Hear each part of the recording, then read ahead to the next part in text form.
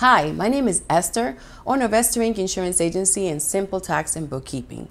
Today we're going to talk about how to register your vehicle under your company name and why is that important, and then we'll talk about the insurance impact.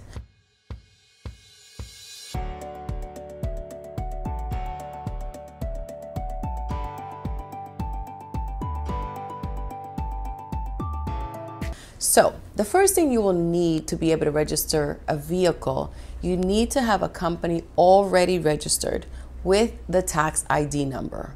So that certificate of formation that you get from the state is a form acknowledging that you have chosen a company and you have legitimized it by registering it, and then you get your EIN number.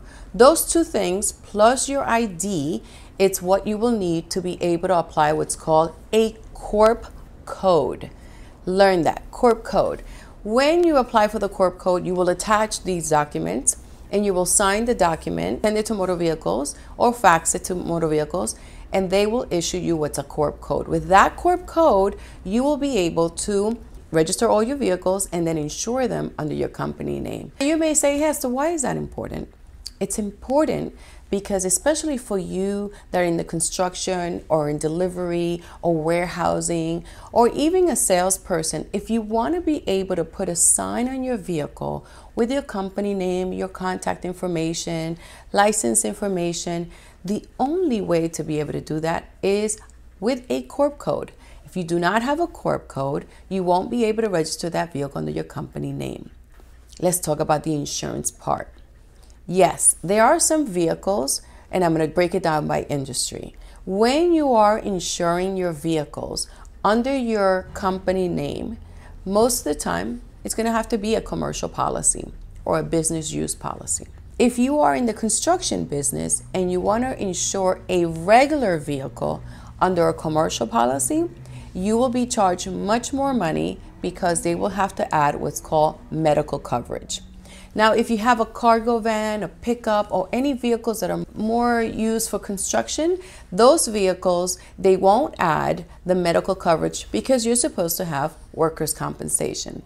But on a four-door or a minivan, automatically the system will apply the medical coverage, which is the most expensive part on those policies. If you have a vehicle and you're in the real estate business and you have it under your real estate company, then you can get a policy that says business use, and not every company allows that.